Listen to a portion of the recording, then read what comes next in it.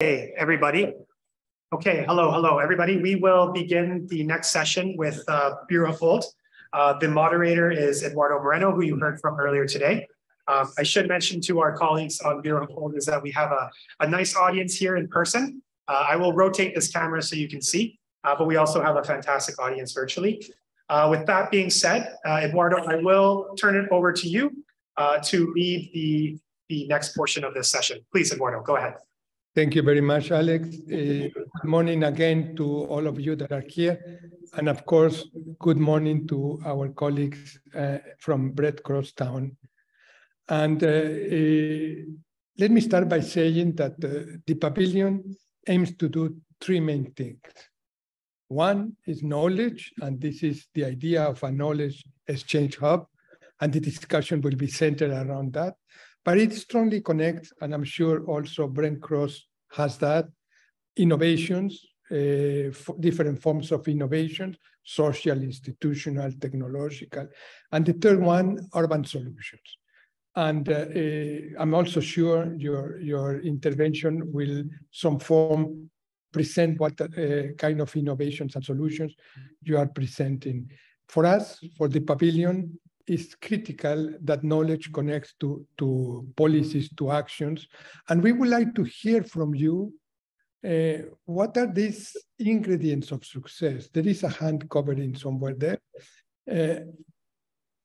Which are the ingredients of success and how your program has contributed to this through the Flourishing Index baseline that you are going to present. And I'm going to introduce the first speaker, which is Mr. Nick Searle. He's the joint manager, partner Argent and partner related Argent.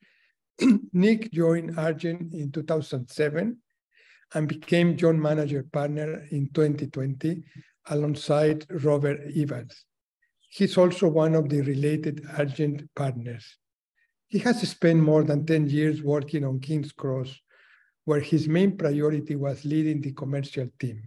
Nick now jointly leads related Argent 10 million square feet Brent Cross Town development in North London. And this is what we would like to hear about. He's an architect and he's member of the RIBA for over 30 years. We are very honored, Nick, to have you here in this wonderful setting that you have. Nick, please, the floor is yours. I would appreciate if you can talk around 7 minutes. Okay, thank you, Eduardo. I will do that. I'm just going to share my screen.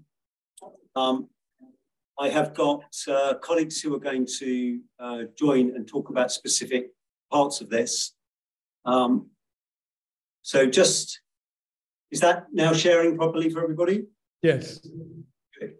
So just to say who we are, I work for related Argent, and Argent with the developers of King's Cross in London. That's what most people know Argent for. And our related Argent business is a business that's set up with related from New York, but it is a UK business. I'm going to talk a little bit about what Brent Cross Town is all about. Yogita is then going to speak briefly about Barnet Council, the location where this is. And then we have Jamie and James who are going to talk specifically to the Flourishing Index, which is what we want to really explain a bit more to you about. But I think you need to understand the context of the whole project first. So when we first got involved in 2015, we were brought together to be a partner with Barnet Council. And that's really important part of what we're doing here. These were the ambitions that the council had set for us as we came and joined them. They had a very, very clear idea in their own mind about what this huge development in their borough should be for, and this sets it out. It is a public-private partnership that we are involved in. It is a huge scheme of over 10 million square feet.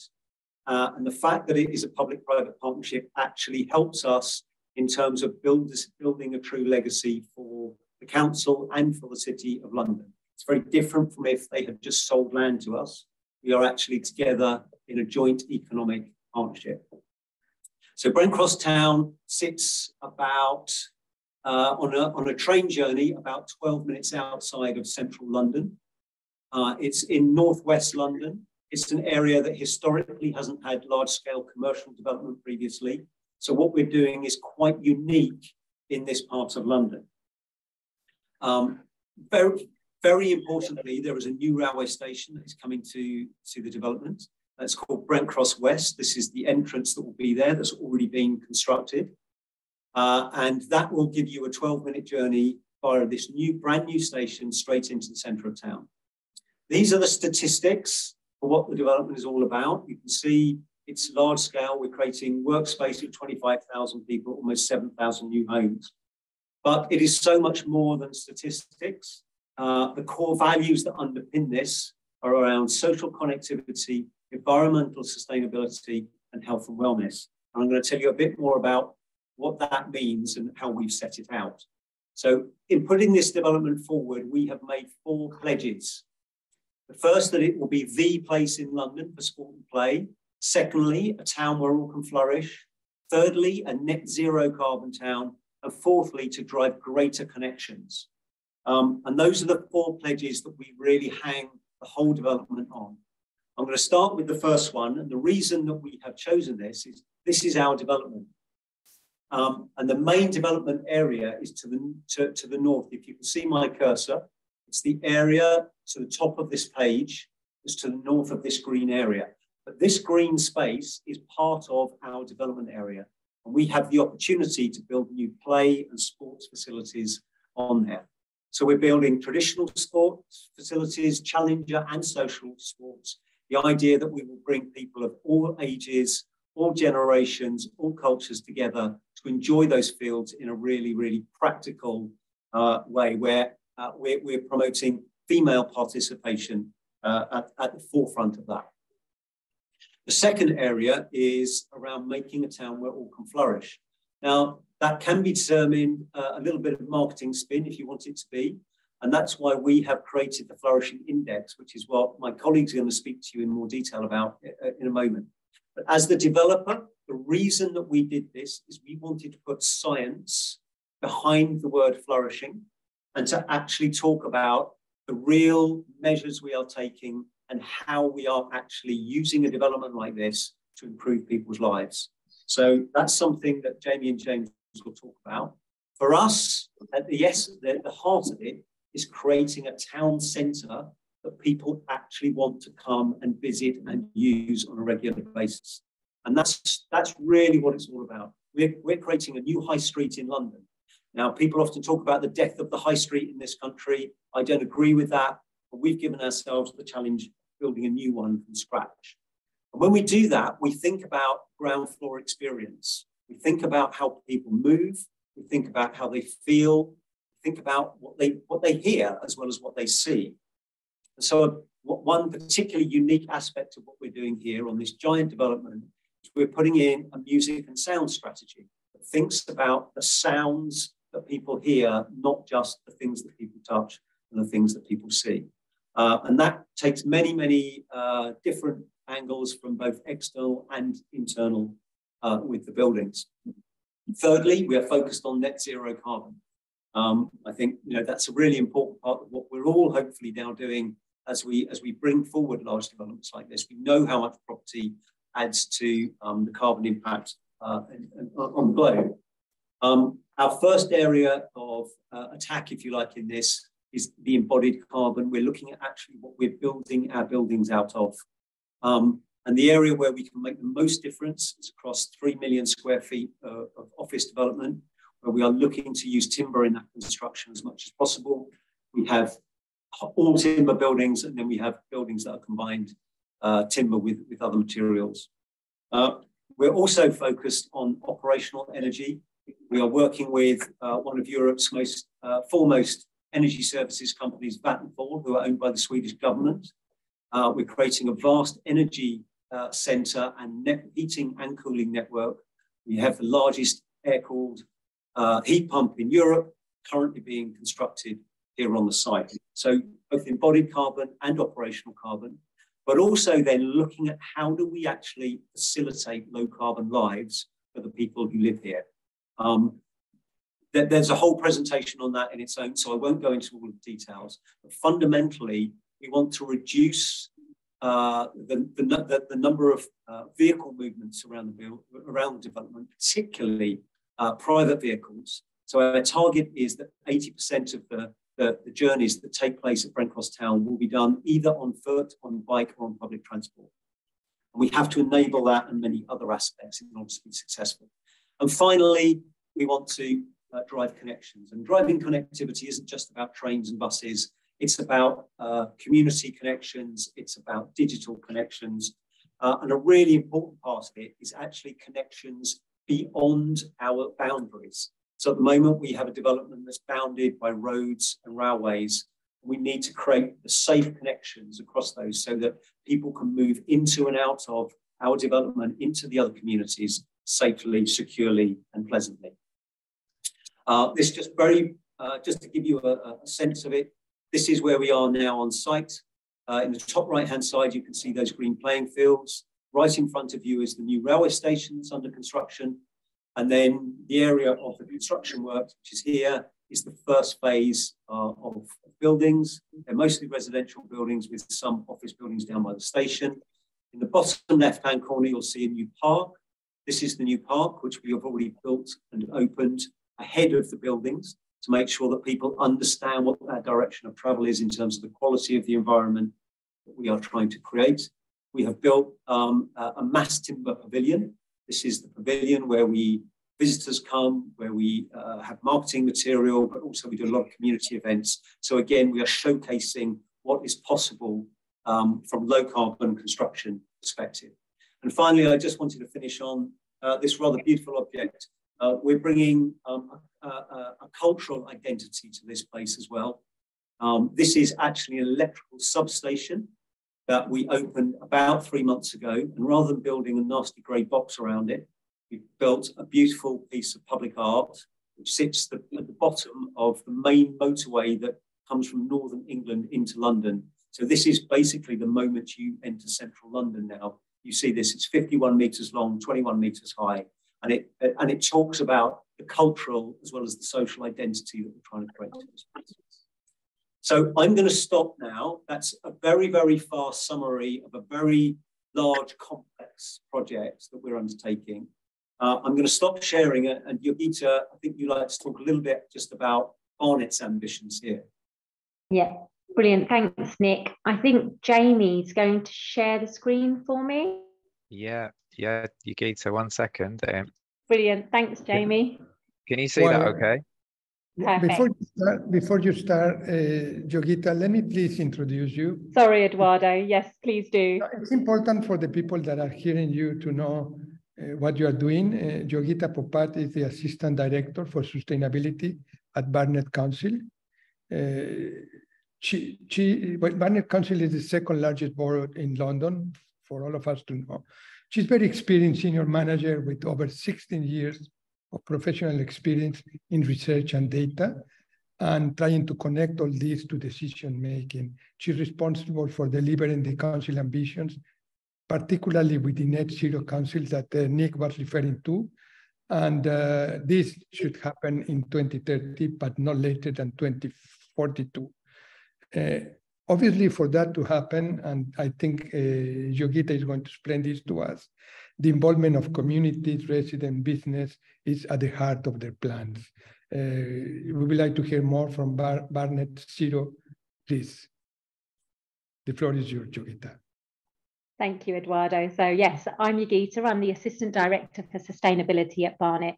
I'm just going to spend a couple of minutes talking through what our journey looks like and a bit about the borough. And so that really puts the context of our partnership into, context. So Jamie, can I just ask you to share the next slide, please? Okay, so our borough, we've got a wonderful place to live and to work in, but we have massive ambitions to make it even better. We've got a new vision for Barnet, one that puts caring for our people, our places and the planet at the heart of everything we do. So that really, really holds and resonates to what Nick was talking about and how the Brent Cross Town and the Flourishing Index really links to the work we're doing. So let me tell you a bit about Barnet.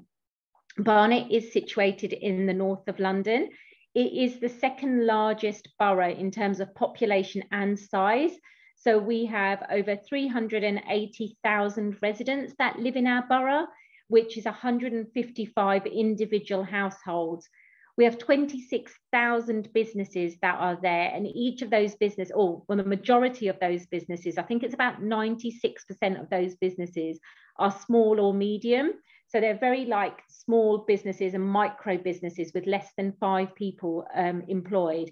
And we have over 1,000 charities. So where Nick was talking about the community and bringing them together, there's about 1,000 of those. And our new corporate plan is very much looking at how we engage effectively with those communities and making sure residents are at the heart of everything we do. A third of our borough is covered by parks and green spaces, making it really challenging to put in some infrastructure, but also great opportunities in terms of our biodiversity and green spaces. We have an eclectic population with 25% of our population who are under 19, so giving us real opportunities to change our outset for generations to come. But we've also got a very high population of over 75, making our care population quite difficult and challenging. In terms of our space, because of the size of our borough, we produce almost 1.76 million tonnes of carbon every single year from the energy just from homes and transport. So huge challenges. We've set ourselves, Jamie, next slide, please. We've set ourselves a wonderful target to become one of London's most sustainable boroughs. And the reason we've decided to become one of London's most sustainable boroughs is that we recognise that we can't do it alone. So the partnerships we have in terms of Brent Cross Town, as well as other local authorities, means that we're all kind of going towards the same commitments. We've got a commitment to become a net zero council by 2030. So that means our own operations and our procurement and all the work that we do inside our own council buildings. But as a borough, we have a target to become net zero as soon as possible after 2030, but no later than 2042.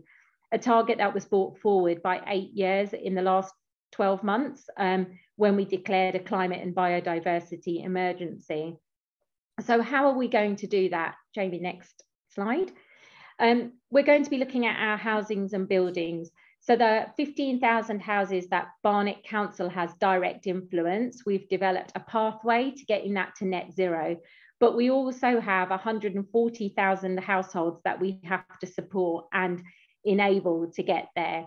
Transport is a big one for Barnet. So Brent Cross Town and the new train station that's been developed there is a way to get our transport journeys to net zero, and also the active travel within the borough and how do we support that. The infrastructure in Barnet means that getting from north to south is really easy, but east to west is really hard. Our ambitions around renewable energy and the work we've got with Vattenfall really plays into that, but we're looking at how we can make that bigger. Waste is a big one. So sustainable consumption, not only in the waste that we produce, but the things we buy and the food we eat. Business and skills, we've talked about that. We've got 26,000 businesses. And whilst that's a challenge about supporting those small businesses, it gives us huge opportunities about getting the right businesses into our boroughs and partnering with local universities to do that. And then the natural environment.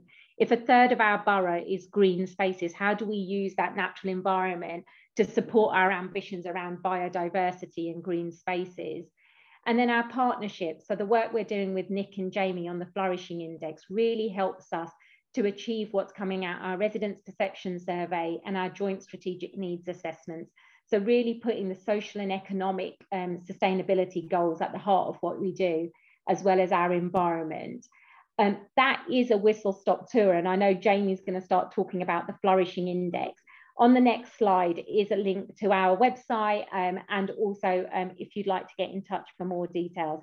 But I'm going to let Jamie talk about flourishing and how that really links to our goals in terms of becoming a net zero borough. Thank you very much, Yogita. We can see here in this presentation two things that I would like, before giving the floor to Jamie. Please, Jamie, 1 minute. I think we are doing well with time, because there are two questions that are interesting that I would like to refer to you and Nick. What I can see in this presentation is a very thoughtful idea of looking inside the neighborhood, the town, to the playing fields, to the inclusive community, to the design of the spaces, but at the same time, looking outside the community and the town to the connection and to the net zero carbon, which is both internal and external, and the use of technology, but also of design. A question from the Secretary General of Urban Economy Forum, I think it was to Nick, but any of you can respond. If you can tell us the building materials, to which percentage they contribute to CO2 emissions reduction. And also from Gustav, how, although you, to some extent, Yogita, you presented this with the different sectors that you interact, how you contribute to net zero lifestyle. So 1 minute maximum each, Nick and then Yogita, in that order. Thank you. Nick, you want to go first? I don't have specific, the question was around what are the percentages of materials? No, which is the percentage that you were speaking, the building materials, the use of wood and timber, etc. If the net carbon reduction, which percentage account this kind of technology solutions? Okay, so I'm not an engineer, so I'm not going to give you a technical answer to that. We are working at the moment where we are trying to get from a steady state CO2 per meter cubed of about 800 down to about 350, 400. So we are trying to reduce by about 50% across all of our office buildings. And in some cases where we can use all timber, which is generally on the smaller buildings, we can do better than that. And where we're having to do hybrid buildings, where we're combining with concrete and steel, then clearly it's not as good as that. In terms of concrete, we are actually, because of the scale of the development, we have put our own batching plant onto the estate, so we can create concrete on the estate and reduce the embodied carbon in that through the reduced vehicle movements. So it's just we're working as hard as we can to use as much of the low carbon material, i.e. timber, as we can. Thank you very much. Yogita. Eduardo, remind me of the question around communities and residents. Yes, the question is more on how lifestyle for net zero is achieved. Okay, so we're very much early on our journey for that. We've just launched a citizens assembly where we're working with residents across the borough to identify how we can become more sustainable together now and in the future. And we're very much near the end of that. We've probably got another month or so while the citizens of Barnet, who are a representative of the demographics across the borough, are helping us design that. Our Barnet Zero campaign is a campaign by the community, for the community, recognising that we need to do this together. So that's really about embedding sustainability in everything we do. And then the other bit that will probably answer the question in the chat is around how we look at behaviours and attitudes to sustainability and make sure we're making decisions that are equitable for everyone. So we're working with a local university to really understand what some of those barriers to sustainability might be and how we can become a net zero society. And that work is beginning and we're just waiting for the findings of that. So we'd be happy to come back next year and show you and talk to you about some of that work, but very much on the early days of developing where we are on that journey about bringing residents with us. Thank you. Thank you very much, Yogita. I like a lot the word journey. That's exactly the only way transformative action of such important things like the environment, the cities can be achieved. Jamie, sorry that I knew it was your turn, but I knew also that your presentation around this important index on flourishing is going to move us a little bit to another direction. And I wanted to give space to these questions that were related to more to the presentations. Apologies for that. Jamie Anderson is a research fellow, University of Manchester, and urban well-being lead of Buro Happold. Jim Anderson works with this university and the Urban Institute in the urban well-being service offer. He has, although he looks very young, he has over 16 years professional experience in research and practice, and creating and using a strong urban well-being evidence. To tell you that in the World Urban Pavilion, the Flourishing Index, and of course the two presentations are extremely important for us to learn from you and to envision the possibility in the future of working together in many countries around the world. Jamie, the floor is yours, and please tell us more about this index, his applicability and his rationale. Thank you. Thank you so much, Eduardo. Can you hear me okay? Just checking. Perfect. Yeah, great. Thank you very much. So I'm going to speak for probably 10, 12 minutes, and I'm going to talk through what we mean by flourishing and our approach to measuring that interpretation of flourishing at Brent Cross Town. Then I'm going to give a handful of examples from our baseline Flourishing Index findings report.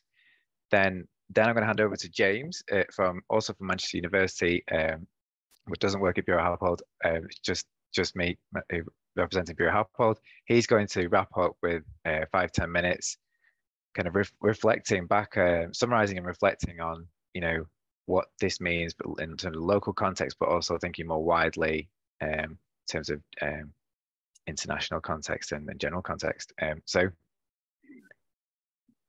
So next slide, 1 second.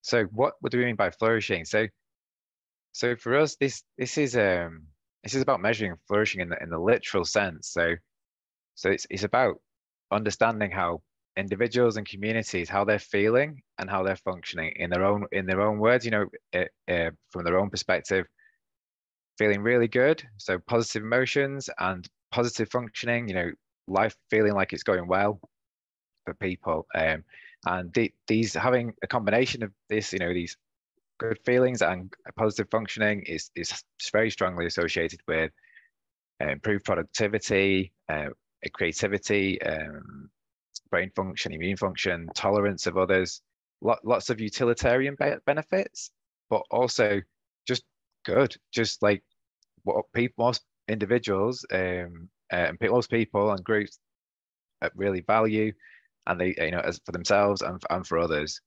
And so, unfortunately, most of us are in the middle of this bell curve where we're actually, doing just okay or just average mental health. And then some of us, too many of us, we're hovering down here in the disorders end of the spectrum, especially in terms of general disorders such as anxiety and depression.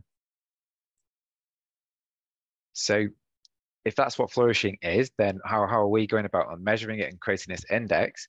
So I like to borrow this quote from Sir Gus O'Donnell, who says, this is about, if you treasure something, measure it.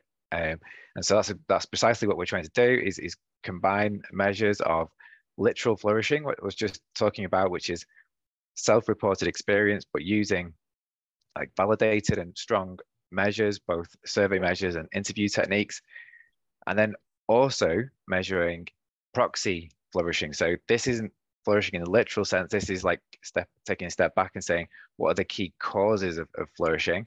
And I'm not going to go through all the factors listed here, just to say that we're trying to push beyond what would normally, it was typically or traditionally measured, in regards to well-being as proxies like productivity or GDP, instead putting more emphasis or greater emphasis on things like job satisfaction, and they go further.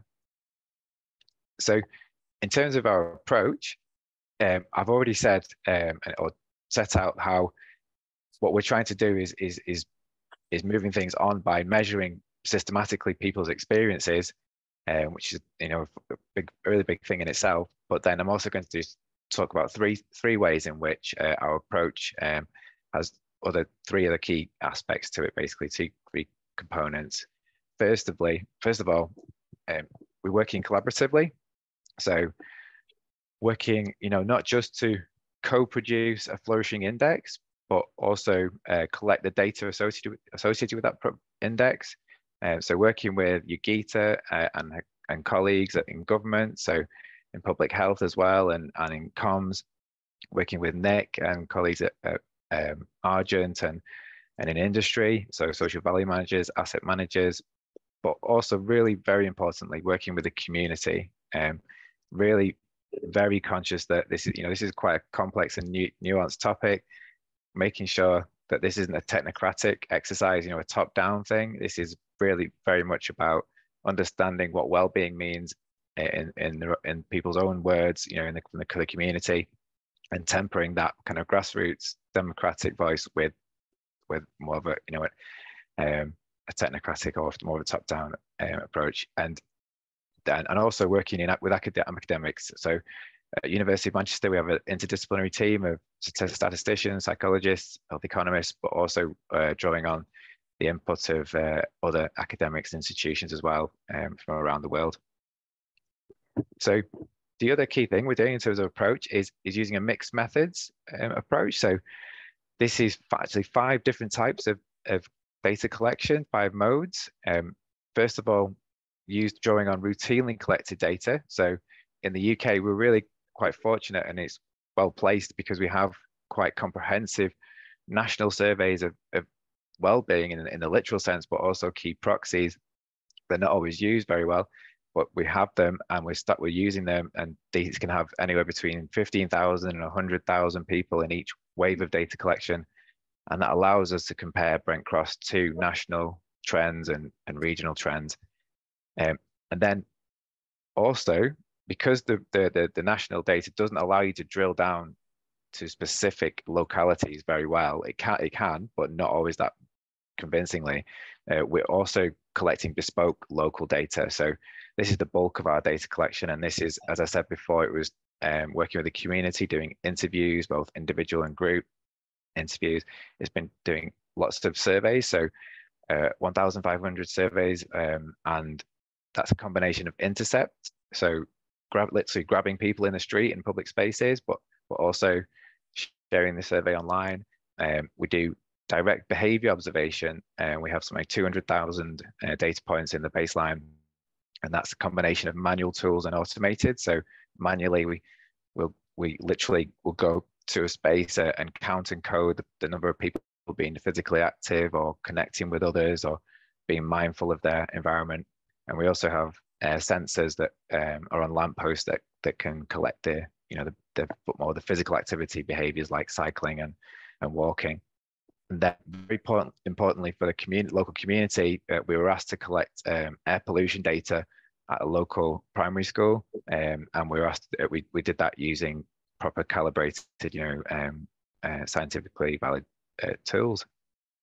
So last point on approach, the key thing that what we are doing here is gathering before and after data. So as Nick alluded to before, showed us before, the Brent Cross is on the ground, it's being delivered right now, but it was really important to get before baseline data set, and then come back after repeatedly to collect data after, or as the interventions rolled out. So this is especially trying to go beyond post-occupancy evaluation. POE is, of course, a really important tool, but we're trying to go even beyond that and to demonstrate causality and additionality and use controls or comparison groups wherever possible. So just to wrap up, so I'm going to get into the last kind of few minutes, and I just wanted to provide a few examples of some findings from the baseline work. And I wanted to start by just offering an overview, which is that the baseline report, which we'll be sharing soon in its entirety, but it is very much a mixed lot of findings. So on the one hand, negative baseline insights and things that can be turned around, and priorities for lifting things. So for local well-being, for example, job satisfaction, which I'll come back to. Then, but also positive. So there are things that are really good about this locality and the community and where they're at. So things to protect and build upon. For example, a strong sense of belonging in the area. But before I go into that, I want to show this map and talk a little bit about the people who who were part of the survey. So this, well, you know, it's 1,500 people, and the vast majority, they either live within the development boundaries, the orange line, or within a 10 minutes kind of cycling distance of the proposed new high street. Bigger circles basically represent more people in that postcode or that location. So we managed to get a good representation spatially of the area, but also we worked hard to get a good demographic representation. So we worked hard to make sure that the people who did this survey were the right mix, a representative mix of different local ethnicities, ages, religious backgrounds, etc. So just a couple of slides on a couple of examples of findings. So positive, first of all, this is people's reported belonging. So how much they feel they belong to the local community. And this was really very, very positive and strong. So, you know, almost 37% of people felt they a very strong sense of belonging, almost double that we see in England, both generally in England and a matched group as well. So really positive and something to protect going forward. I think it could partly have been affected by COVID. I think COVID potentially did bring this community and other communities together, and therefore it may have impacted. But generally, this is something really, really important to leverage as a resource, but also look out for and protect as lots of, thousands of new people come to the area, and the community have said to us that this is really very important to them. They want to maintain that sense of belonging. I think Barnet and Argent are already starting to do that by working with local artists and harnessing a sense of belonging, local identity, etc. But really interesting journey, as you say, Eduardo.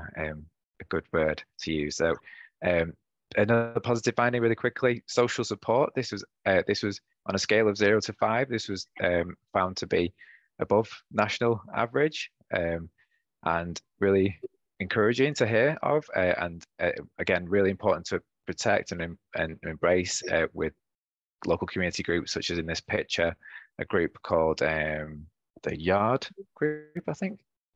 Anyway, quickly onto a couple of negative findings. So this is job satisfaction, and as you can see, it's quite considerably lower than the national average, and it's on a scale of 0 to 7, so there's lots of room for improvement for everyone, and a great opportunity in the context of Brent Cross, where there's 20,000 or more new jobs coming. How do we ensure that not only are we creating new jobs, but high quality jobs that shift the dial on job satisfaction? And then last, we've just got this one, which this observation, this insight is not from the survey, it's actually from the observed behavior data that we collected, and we saw that basically there's a lower proportion of women and girls using the playing fields that Nick mentioned earlier, and this it was anywhere between, depending on the site, it was anywhere between 5 and 10%, and this again is something that Argent and Barnet and partners want to address. I think they already are doing with a local girls football team, Nightingales, and other things, and it's something to work with the community on going forwards to address, to get this to be more balanced. So I'm going to hand over now to James and stop sharing my slides, because I don't think you don't have slides, do you, James? I do not, Jamie. 1 second. Okay, Jamie, it's a wonderful presentation. I really like it. I mean, it's important because you are creating this before, after, and controlling the groups and trying to see both space-related behavior activities, how are affecting in this flourishing. There are some questions. We will keep them for the end. And I would like that James Evans, who is also professor at the University of Manchester in Human Geography, director of the Manchester Urban Institute, and his work explores the geographical aspect of smart cities and urban sustainability. We are really interested, James, to hear how space, geography, urban cities interact in terms of this notion of smartness. So please go ahead. You have 7 minutes max. Thank you very much, Eduardo, and thank you for the opportunity to speak to an international audience. It's an honor to be here. My work focuses on how cities can transform to address sustainability goals using smart technology, new approaches, new forms of evidence. And it's been a pleasure to be involved with this project with an extremely forward-looking municipality and an extremely forward-looking corporate partner. Remind ourselves of the global context for this and maybe pose some questions, if you like, that will hopefully generate some reactions from the audience around whether this is relevant and how it might be rolled out more widely. So the first point I'd like to make, clearly we need more fine-grained understandings of how urban development shapes human outcomes. Cities remain the places where most people live, and because they're dense, they're the places that it's most effective to make a beneficial difference to people's lives. And Brent Cross is really an attempt to do this, bringing together energy, mobility, employment, quality of life, to try and transform a place, but also people's lives. The challenge, of course, here is evaluation of urban development is surprisingly rare. If you work in the public policy sector, the evaluation of public policies is completely standard, but it's remarkably rare in terms of evaluating the impacts of urban developments. So, for example, we've been undertaking large-scale urban regeneration across the global north for about 30 years. Yet there's not much of a robust evidence base about its impacts on the lives and livelihoods of residents. And this is a big oversight. The United Nations SDG 17 focuses on the need for better data, more progressive measurements of how we improve people's lives. And I think that's where flourishing might come in. And the UN Habitat's most recent cities report, and Eduardo, you'll know this much better than me, on urban health, talks about the need for more disaggregated data collection, the need for joined up approaches that can capture climate and health co-benefits, and of course the need for holistic place-based approaches. So I think this is why we're quite excited about the idea of flourishing. But as Jamie has given you some idea, it's not straightforward. When you find an evidence gap in the literature, there's always a potential explanation that the evidence gap exists because it's really hard to collect robust evidence on a particular problem. Funding for evaluation is scarce. Baselines are required, so this approach requires some upstream thinking. It really needs to be factored in at the design stage. The kinds of outcomes we're interested in, health, well-being, employability outcomes, they're long-term funding is hard to guarantee. Cities are complex, multivariate environments. It's hard to identify causality. Cohort studies are tricky because people move around. The built environment is only one driver of their outcomes. So we need more bespoke data. We need more innovative, involved methodologies. And of course, the precise nature of the challenge varies between different international contexts. And we more and more realize that urban innovations need to be articulated into different places and reflect the specific characteristics of those places and needs to work. And I think that's one of the strengths of the Flourishing Index, that it's co-produced with communities. So it does reflect the needs of specific people in specific places. So finally, I think there's a big prize to be had here, understanding how urban development can improve health, well-being, outcomes, offers a huge potential way to make people's lives better. Cities are being developed, built, regenerated en masse every single day of the year. Another useful trend is more and more groups are interested in evidence about what works. Companies want to understand the success of their developments. Municipal governments want ways to align urban development with their policy goals. Communities want evidence to enable them to push for better developments. And investors want ways to unlock ESG funding for urban development. So some challenges for us. We need some way to unlock longer-term funding, longer-term partnerships working across private, public, and academic sectors. And we need to figure out ways to streamline that data collection, co-production process if we're going to scale up these kinds of approaches. And clearly digital technology has a potentially transformative role there. And the final thing, of course, is we need more examples of how this might work in different international settings. Would this have traction in many of the other places across the world? I'll leave it there. Thank you, Eduardo. Thank you, James. I really like because your analysis is confronting the index to the reality of the data, the space, the connection to policies. I really appreciate. I have been working a lot in this topic. I might have some questions, but it's not my turn to ask questions. There are some from the chat, but Alex, maybe you would like to see if among those that are attending here, there are some questions they would like to ask directly to the four speakers or the last two, I don't know. Alex, could you coordinate that, or would you allow me to ask the question from the chat? Thank you, Eduardo. I think you can hear me, yes, Eduardo? Yes, perfect. Fantastic. So I do go to the audience. Does anybody have any questions? I do have a question. Please, come to the microphone. Awesome.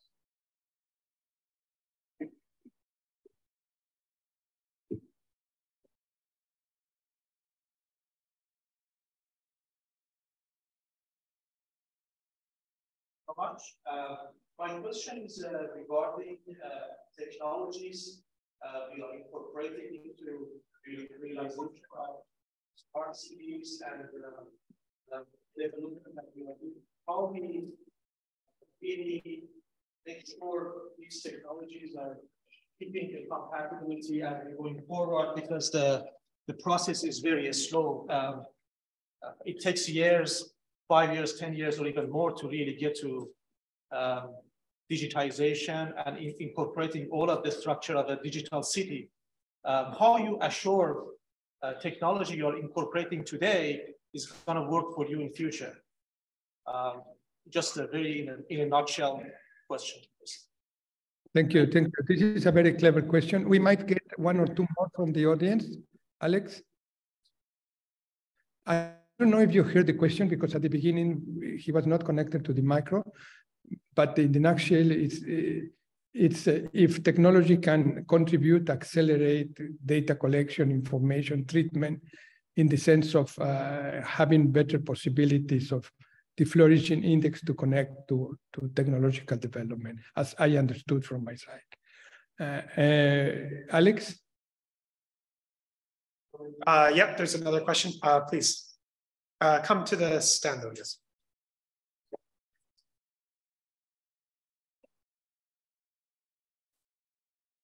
So it might be a question or a comment. Living here in Regent Park as a TCAC tenant, I joined into the committee of the UN Pavilion. It's wonderful that they have come to this community, but there's still a lot of challenges and a lot of work to do. The changes in Regent Park, as a TCAC tenant, we always had that stigma that we don't work or we can advocate for ourselves. Now having private owners is still that they listen to them more than listening to us as a TCAC tenants. So that needs to be more of a work, that our voice as a TCAC tenants count, that somebody else should not be translating for me or speaking for me. So this is a challenge. It's great, this new changes in the community in Regent Park, but there's still a lot of work to do as a TCAC tenants that, like I said before, our voices does count. It's not to listen to the other of a private owner, is to be listened as to us as a TCAC tenants. Thank you. Thank you very much. Very interesting, clever question. And it's true that in the last year, it has been an important trend towards integrating the view, the preference, the sentiment, desires of people as part of development outcomes. So we would like to hear from you on that. Is Alex anyone else, or can I add one or two from the chat? There's one more question, Eduardo, and then I think we'll set it there and we can have the responses. Okay. Okay. So, housing multitudes, as well as what you've spoken about today, is of course a project that will require a lot of long-term funding. And that of course speaks to the previous, speaker's conversation about equity and ownership. So realistically speaking, what sort of funding models are you thinking of in terms of funding all these pieces?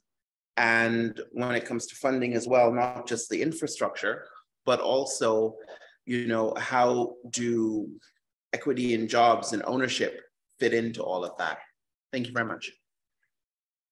Thank you. Okay, please, any of you take the responses. We have a time constraint. Try to be very, very focused to the point. And I would like to add one or two from the chat. One, which seems to me interesting, is flourishing the same or similar to well-being? It's a synonym. Flourishing, I see more like a process-oriented, well-being a state of something, but I would like to hear from you. My colleague Daifet from UN Habitat is saying if flourishing development, as you will be implementing policies, may have an impact in terms of housing prices, affordability, etc. We know, some of these interventions have always this caveat that they need to be controlled in terms of keeping local populations. So please, the floor is yours, whoever would like to respond. Thank you, Eduardo. Could I start just? Yes, Nick. I will start by talking to the last question, if I may, around gentrification, and also pick up the voice of the community in that. Now, I think I'll let the others carry on from that. We are always asked the question about gentrification. What I can tell you is that our ambition as a developer who is in this project, we will be here for 15 to 20 years working on this. So our intention is to stay for the long term. And our intention is to reach out beyond the boundaries of our development and lift up a much wider community of people within the borough than just the people who are going to come and live and work there. The question is quite specific about the rising house prices and rental prices, and that is a challenge across the whole of London. For us, I go back to the answer, the point I made at the beginning about public-private partnership. We as a private developer cannot solve that problem on our own. We need to build new homes in London because we have a housing crisis. In the process of building new homes, we want to make them pleasant. We want to make the environment that they are in, around which, where they're situated, pleasant. If there is an inevitability that that process leads to a ripple effect on values, we have to then work with the council. We have to work with the Greater London Authority, the GLA here, the citywide authority, and ensure that we are providing appropriate affordable housing within what we're doing, but also that there is a broader delivery across the whole of the city that addresses that issue. I don't think that it can sit within the private sector alone. So we are replacing one of the first things, the very first building we are building in the whole development is replacing homes that exist on the site. So there's over 100 homes that are the very first thing that we deliver. The other first things that we are delivering are public spaces, they're parks, they're new shops, they're new facilities for an audience before any of our new residents have even arrived. So we're starting from that point. And then I'll just want to link it to the community and to the Flourishing Index, because the whole point of the Flourishing Index is that we create feedback loops over time, over 15 or 20 years. So everything that we hear, everything that we learn, for good or for bad, we feed back into this process and we can learn from it and improve what we do. The council can learn from it and improve what they do. And then we can start to share that information on a London-wide basis. And we can start to make broader civic improvements across the whole city. So it's not a simple answer. It's a very, very complex answer. And the community that live there, I 100% agree with the lady who spoke, that they have to have a voice and have to be listened to. Because quite often, the voice from that local person actually brings a truth that as developers and even as a local authority, we sometimes struggle to see. So it's really important that we have that voice input. Thank you, Nick. We have the time in front of us, but I would like just to say that I'm very glad that you responded to this question. Eduardo, yes. could I just come in on the back of Nick's comment, because it really does speak to what Nick was saying. So one of the things that Nick hasn't spoken about is that some of the people that are actually buying and opening businesses in our Brent Cross Town at the moment are people from the community. And it's wonderful to see that we've got local people from the community buying the spaces in the town or sort of developing. So Nick hasn't sort of mentioned that, and it's great to see, and it's through the work that we're doing with Related Argent. The other thing to note is that in terms of our wider development in Barnet, we're committed to building 1,000 affordable homes as part of our growth strategy. And partnerships like Nick's talking about are key to the delivery of this. So very much sort of working and hearing. The other thing, sort of talking to the comment that the lovely lady made just now about hearing residents' voices, our Citizens Assembly does that. So we've got 40 participants from across the borough who are very much part of our demographics. They come from all ages and ethnicities, and they're private owners, they're tenants, etc. I mean, the fact that our demographics has a 90-year-old who comes to every single assembly session to give us his views really talks to the breadth of people we're listening to. We want to be a council that is effective and engaged. So every part of our development strategy has that in it. Just making sure that we're listening to everybody in the space, not just some voices. Thank you. Very important response. To tell you that one of our steering members committees of the pavilion is from this community, and she was very concerned that you could address this question. So I'm sure she's happy to hear that this is part of your concerns. I want, on behalf of the World Urban Pavilion, to say big thank you to 4 of you. Each one of you really contributed to give a very good perspective of the work that you are doing. And as I mentioned before, we would like to explore in the future the possibility in many parts of the world of doing some work together. Thank you very much. Thank you to the audience. Thank you to the people who asked questions in the chat. And Alex, we will continue.